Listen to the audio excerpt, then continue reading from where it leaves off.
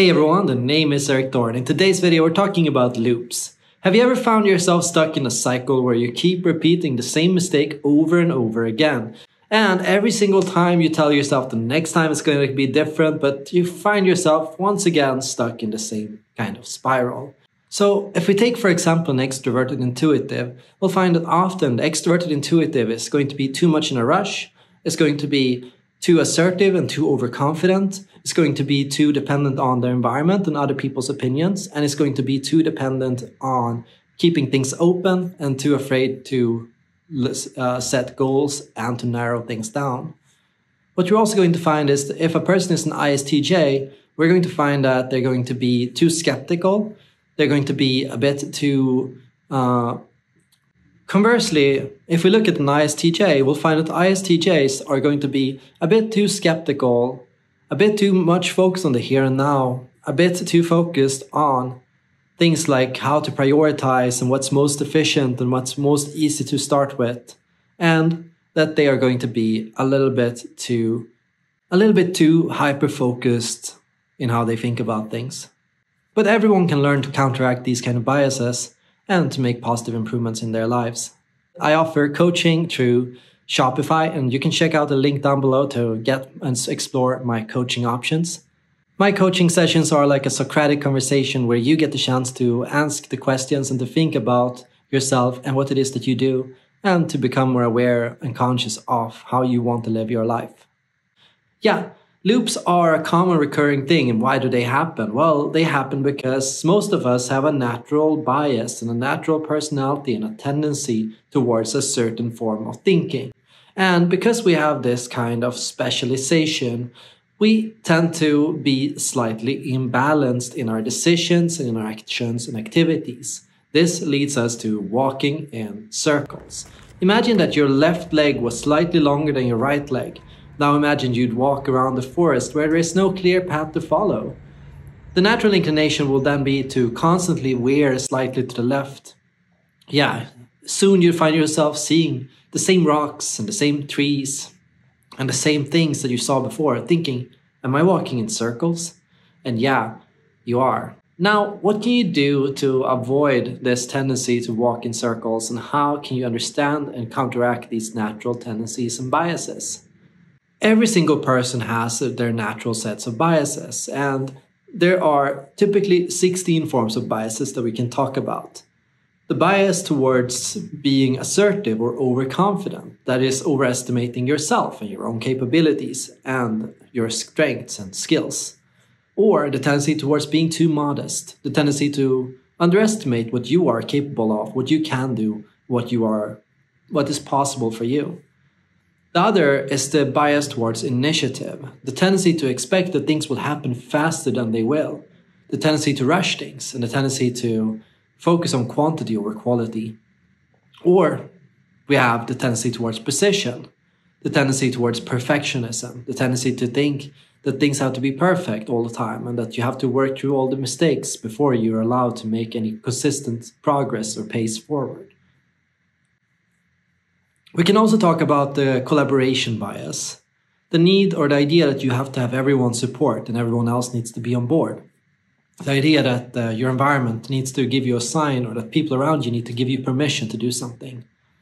Versus the independence bias, the idea that you have to do everything on your own, and the idea that only if you're able to do it by your own ability are you allowed to make progress, and you're not allowed to ask for help or support from others.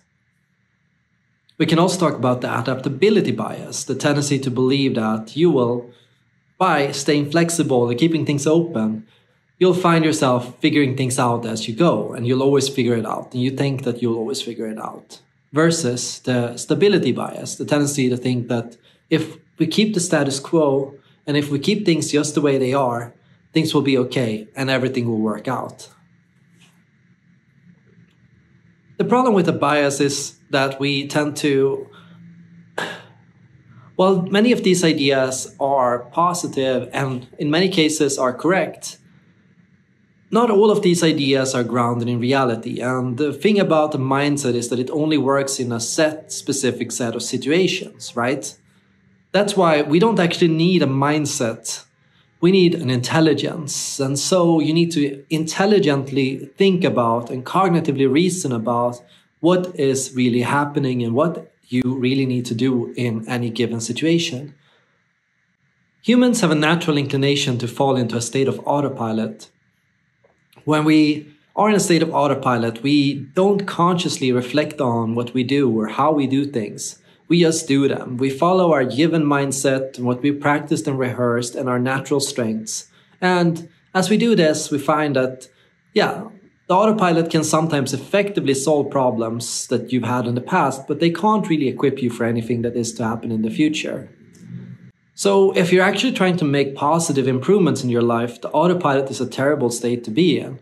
You can't solve the future's problems by yesterday's solutions. And even if you had reasons to believe these things in the past, you have to ask yourself if you really do have reasons to believe these things also for the future.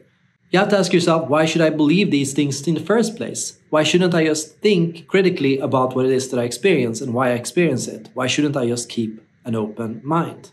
The biggest reason why we fall into these kinds of loops and spirals is because of the influence of modern day stress.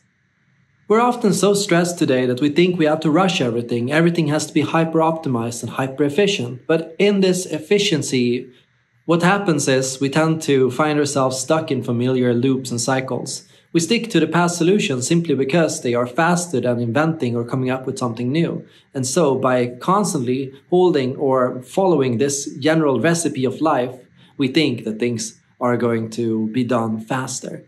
But staying in the stress cycle is detrimental to your cognitive health and well-being and your personal development. People that are in stress reduce their neuroplasticity, making them less capable of formulating new solutions and to improve and to learn from the problems and experiences that they encounter. A lot of the time, even if we encounter mistakes and issues with the way we live our lives, and even if we recognize the limitations of how we see the world and how we think about things, we find ourselves thinking that, I still have to think this way because it's the most efficient way to think and live. And so even if we know and recognize that this is incorrect, we hold and cling to this because we're so stressed that we're unable to think of alternative ways of thinking about it.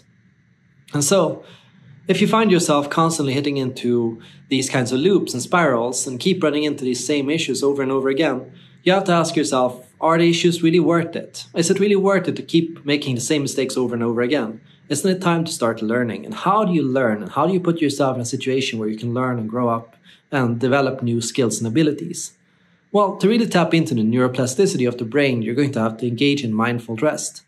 Mindful rest is different than just doom scrolling through TikTok or thinking about fancy, fast videos or rushes of dopamine through video games, right? While these things can be healthy at certain levels and a certain extent, we need mindful rest, which is when we are mindfully engaging in a relaxing and contemplative activity, such as, for example, taking a walk and then thinking about and recognizing the people you pass and what's happening around you, paying attention fully to what you're doing and where you are, paying attention to your thoughts as they happen in your mind. Because thoughts and cognition is about learning. We think and we cognitively process events in order to predict future behavior.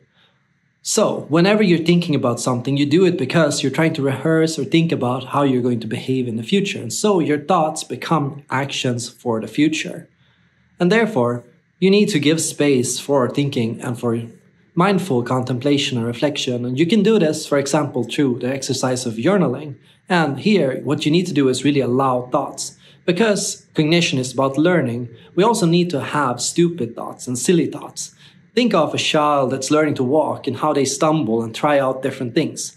In the same way, when your brain is trying to learn from a new experience or from a problem or issue it's encountering, it has to experiment and think about and come up with random associations and thoughts that could potentially help them. And this random creative experience will help you eventually figure out a winning strategy or a winning solution. Consider at what pace you live your life. Think about how quickly you talk, when you talk and interact with others. Think about how fast you walk. Ask yourself, why am I walking so fast? Why am I talking so fast? Why am I solving problems so quickly? Why do I write so quickly? Why do I do these things so fast? and think about whether you maybe want to slow down. Recognize that by constantly being in a rush, you're quickly draining yourself of mental resources, and this can lead to crashing later on. Perhaps you find that in the evenings you have no energy for anything and you're just dead. Perhaps you find yourself constantly wanting to shut off because things have gone too fast. Yeah, this high intensity sprint lifestyle will often lead to a tendency to crash into walls. If you run too fast, of course, sometimes you're going to trip. Therefore, consider what pace would feel most natural to you. Try to find the natural way to talk, to live, to act, and to engage in daily activities. And there, you might want to ritualize your life. Here, you might want to turn anything you do in your life, from cleaning to cooking to any form of work, into a mindful activity where it's something that you engage in consciously and with engagement and interest. You want to find yourself constantly adjusting your activity level so that it's not so slow or so easy that it becomes boring, but also not so intense and so stressful that it becomes draining. Therefore, to find the optimal state, what we can call the flow state, we need to find a way to constantly cycle and make sure that we constantly regulate towards an average or healthy level of activity. This can mean a healthy level of participation at evenings and events. It can mean a healthy level of activity during work, a healthy pace in tune with your energy level, with your motivation for the task, and your level of skill in this activity. If you find that you're getting too bored and the pace is getting too slow, definitely up it a notch. If you find that it's going too fast, definitely slow down and find ways to slow down. Joseph Campbell came up with this elegant metaphor called the hero's journey. And in the hero's journey, we see that often we start out with a call to action. Every single person is receiving a call to action, something that they should be doing, something that would be really important. And a lot of the time, it's something widely outside of your comfort zone, right? So if you have a comfort zone, and your comfort zone is always going to be in autopilot, and it's going to be when and how you end up in loops, you're going to find that this new thing, this challenge, this goal, this project is too difficult for you, or too challenging, or too beyond your current level of capability, right? And so, as you recognize this, you're going to want to refuse the call. And the refusal of the call is the number one reason why we fall into loops. Yeah, often, instead of accepting the call to action, the thing that you're really thinking about, the thing that you really want, what you do is you settle for this easy solution. And this easy solution, while it seems to offer practical benefits and seems much more plausible, often it doesn't appeal to you enough that you really want to fully commit to it. And so you engage in this haphazard, comfortable routine of spiraling around these kind of decisions, these comfortable questions, these comfortable answers, these comfortable activities. And these things, they don't really solve anything for you, right? They don't really fix anything for you. And so what you really need to do is you need to accept the call to action. We need to go and enter into the unknown. That means that, yeah, we do need to routinely challenge ourselves by upping the difficulty level in our lives and pushing ourselves to think outside what we are comfortable thinking. And that means entertaining new ideas and possibilities, considering and thinking about problems that you've never faced before, to take on projects that you normally wouldn't. You can see how the dominant function or the dominant personality trait of an individual can become easily blinding. Really, what ends up happening is because we're so good at it, because we enjoy it so much, because we've developed it so well, we think it's a one-size-fits-all solution to every problem in life. And we think that by just using this in the way that is most comfortable for us, we'll fix everything that's happening in our lives. But that's not the truth. The truth is, you need to use all cognitive functions. You need to develop all skills in your life in order to manage and create a happy and diverse life for yourself. And that also means acknowledging your weaknesses and issues in life and things that you don't always want to think about. Now, the developmental ideal that I tend to suggest for everyone is not loops because they keep you stuck in a cycle, but rather spirals. Spirals are a lot like loops because the truth is growth is not an easy thing, and most people will find themselves staying in this familiar comfort zone.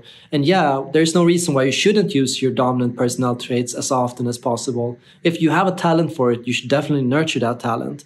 But it's important that you do it to a healthy extent and that you also acknowledge your weaknesses and try to counteract your natural biases as much as possible. You can't completely erase your personality or your skills, and you should seek to move forward with your entire being and all your skills and talents. The most important thing is that, yeah, even if you move in spiral patterns, you're still making a positive improvement in your day-to-day lives. You're making consistent, small, incremental improvements that help you move forward in life. And yeah, that means often you're not going to make any drastic life changes. You're not going to change your personality from today to tomorrow, but you're going to find yourself consistently, slowly making positive steps forward for yourself. And that you're going to notice that I made progress. I moved forward. I've made positive steps from who I used to be. I haven't completely or fundamentally altered who I am, but I've found more healthy ways to live that are more connected to my higher self and ultimately the person I really want to be. Now, if you want help or coaching to get out of a loop,